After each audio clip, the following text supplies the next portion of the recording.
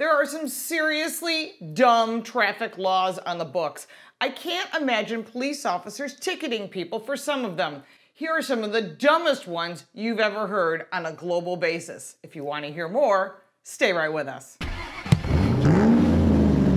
Welcome back to the channel. I'm Lauren Fix, and this is 4-Minute Friday. And here's what's going on in your automotive world. This week's show is brought to you by wheelwish.com. Save money, save time, and it all rhymes. Absolutely a great place to get your best price, just like Priceline for a vehicle. Wherever you live in the world, there are some totally stupid traffic laws. You always wonder, how old are these laws? Who came up with these laws?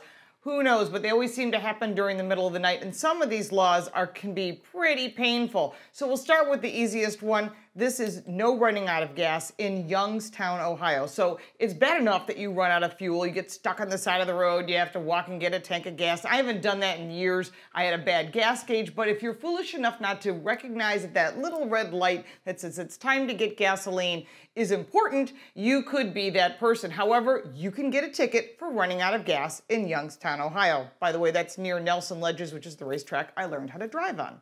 Only truck drivers can spit out of their vehicle in Marietta, Georgia. Now, this is obviously a very old law. Truck drivers apparently used to chew tobacco and they would spit it out the window. It's kind of gross because it could end up on someone or someone's car. But if you're in a bus or you're in a car, you cannot spit out of the window. It is illegal. You will get a ticket.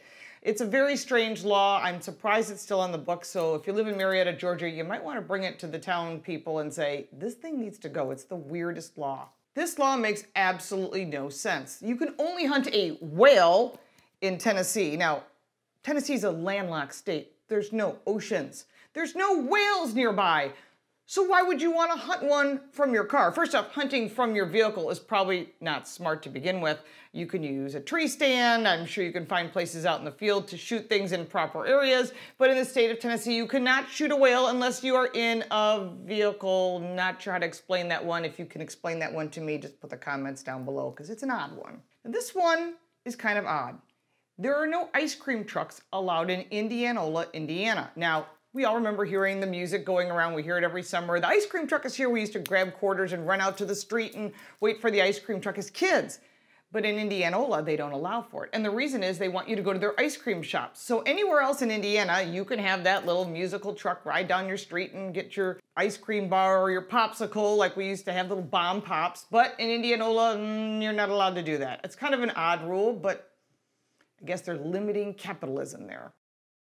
Nothing hanging from your rearview mirror in Decatur, Illinois. So that could mean fuzzy dice. That could mean your children's shoes. I'm not a big fan of that. Some people do that. Navigation systems, radar detectors, nothing's allowed hanging from your rearview mirror or below your rearview mirror on the windshield in Decatur, Illinois. I don't know if they're actually enforcing that law. I'm not really sure what the mindset was from behind that. But if you live in Decatur and you can explain it to us, I'd be interested because it's kind of an odd thing. I can see blocking your vision, get that, but fuzzy dice? I mean, what if you got a 57 Chevy? Doesn't that kind of go along with the package? In the state of Oklahoma, you are not allowed to read comic books while driving. Now, first off, reading while driving is pretty stupid to begin with. It's the same as texting while driving or anything else that's distraction while driving. But comic books specifically while driving, I'm not sure who that's geared to.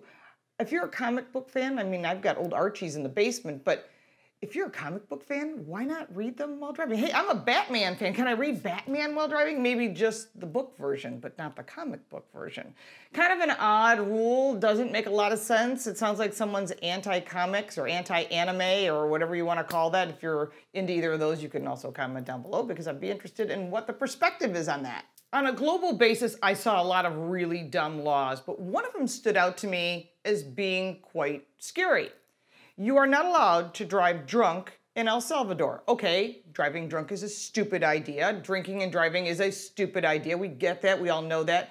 You can buy a breathalyzer and you have to have it with you in El Salvador. It costs about $13 US. But if you get caught and you're drinking while driving, here in the US, you could lose your license, you can lose your job, your insurance can be canceled, a lot of things. But in El Salvador, they shoot you by a firing squad. I think that's a certain way to deter people from doing things like drinking and driving, which is stupid anyhow.